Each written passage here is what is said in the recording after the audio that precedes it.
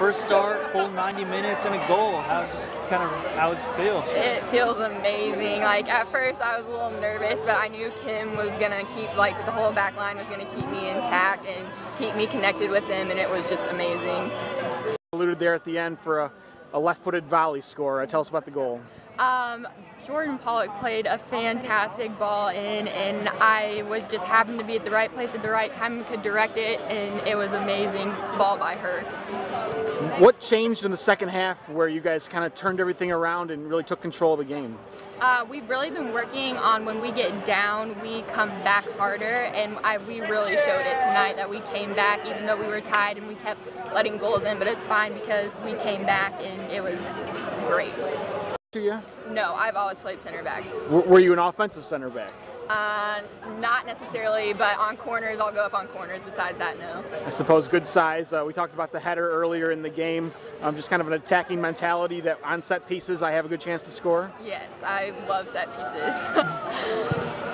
What about having fellow freshman Jordan Ginther in goal tonight? How did you guys mesh together? Very well. She was talking to me the whole time, and I was talking to her, and it worked out perfectly. And she played me great balls from the goal kicks, and it was great. 5-3. Obviously, the fans love goals. How does that feel to you? I mean, our goal is to score as many goals as we can and not give up as many as we can. And so having 3 goals scored on us is kind of disappointing, but it's still great that we got the win. The big thing we've been talking about is you've got your match script, you know what you want to have happen in a game, but what do you do when it doesn't go to plan? You've got to have a plan, but you've got to be able to respond. Really, so, it was a sucker punch giving up the goal with, 30 seconds left in the first half, and you're like, oh no, don't want this again. But at the same time, the players responded, and we went in at halftime, and we just told them all the things that they were doing well. Possession, changing the point, creating scoring opportunities. I think defensively, our back line was organized. So, to come back, fall a goal behind, put even more pressure, so to respond from that is great. And it's the best thing from a coaching standpoint is you want them to have to deal with adversity and be able to overcome it. Certainly freshmen played a big role today with a freshman in goal, a freshman at center back, and then a freshman scores the first goal. Newcomers making an impact. Without a doubt, and we've got them coming off the bench as well. They're adding depth. You've got Kaiser as well playing on the outside. So, I said to our team 2 days ago, I was just like, upperclassmen understand that our freshmen haven't been here the last 2 years. They don't know the mistakes we've made, the opportunities that we haven't taken advantage of. They're just here and they're excited. So all we need from you is we've got talent in a freshman class. We need upperclassmen to lead. We need you to go out there and be the vocal leaders, demonstrative, and show them what they need to do because they're excited to get it done.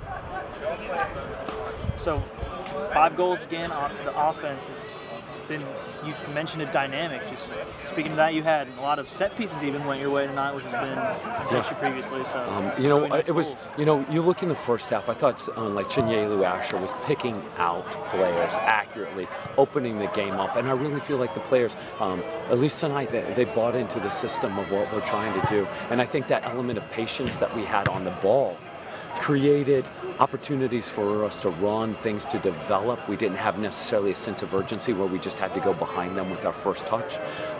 And then in the second half, I think we opened them up so much in midfield, their back line had to start stepping up, and now that starts to open up space behind them. And then we started putting, a player like Maddie William running behind, or Jordan Frick overlapping and getting in as well. So being able to do both is exactly what, as a coaching staff, we're hoping they can do, solve the problems on the field. And, we did so. Certainly, we want to reduce the goals that we give up, and once again, we've got a tweaker here or there that we've got to solve. But, from a fan standpoint, they go away happy, they get to see their goals, and we win. So. Yeah, obviously turnout, huge turnout, biggest I've seen here. So just fan support. It's so integral because when you've got those moments of low intensity, or when you start to question, just having the players that are on the bench vocally supporting you, and the fans, and they create that enjoyment, that excitement. So when you do score a goal, it's something bigger than yourself.